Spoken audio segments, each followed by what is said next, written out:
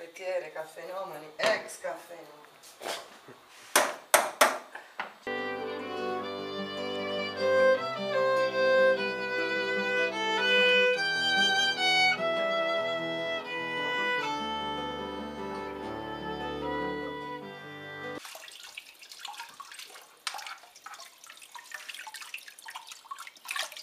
Ma che differenza c'è tra una caffettiera?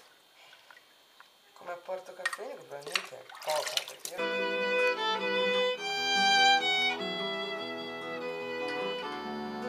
mi piace. L'unica cosa, cioè di solito dall'Italia quando giro mi porto la caffettiera di tipo. Il culo, sì. Quella va registrata, che non c'è niente, adesso c'è già la base eccetera. Quella come basso elettrico, sì, sì. Bacchette, io voglio fare con le bacchette, non con le spazzole, certo. E registriamo quella, così su quella è l'ultima parte che manca perché lei possa incidere i violini. Ah, perché poi lì sopra c'ha quelle 8, pezzi, tutto il resto è tutto. C'è la chitarra, c'è chitarra la e voce. guida. Chitarra, voce e click.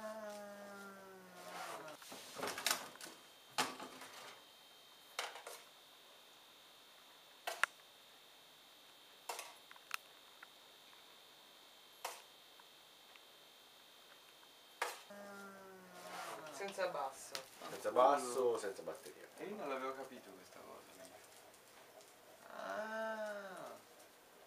Quella l'abbiamo fatta la notte prima che arrivaste voi. E quei pezzi lì come li facciamo noi poi?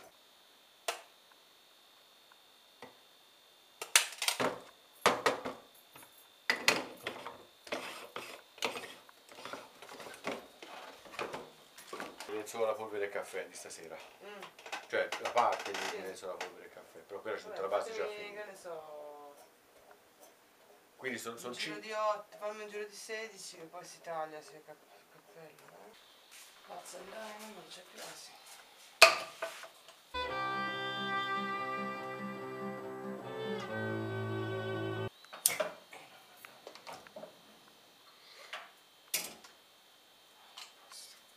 Quindi 8 giri, un altro piattone, altri 8 giri, un altro piattone, poi esce. 8 battute. 8 battute, sì, sì.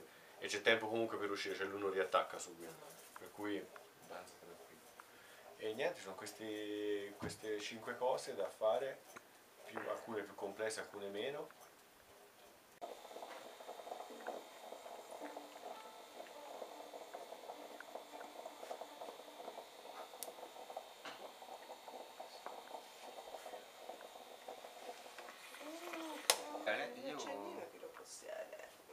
Ma no, vabbè, no, non ha molto.